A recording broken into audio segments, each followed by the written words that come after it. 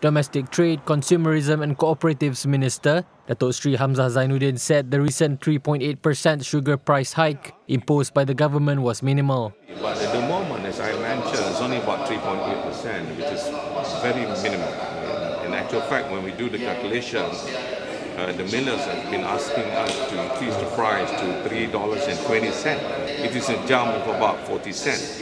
Tapi daripada perkiraan kita ambil average dan sebagainya, kita bagi minimum hanya 11 sen. So it is very fair adjustment sebanyak 11 sen.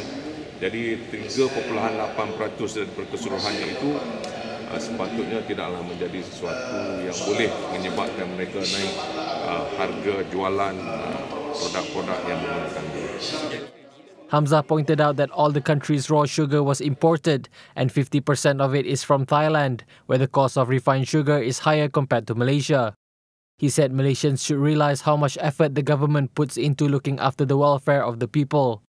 The ministry announced last week that coarse granulated white sugar will now cost RM2.95 per kilogram at retail, up from RM2.84 per kilogram, effective from March 1st.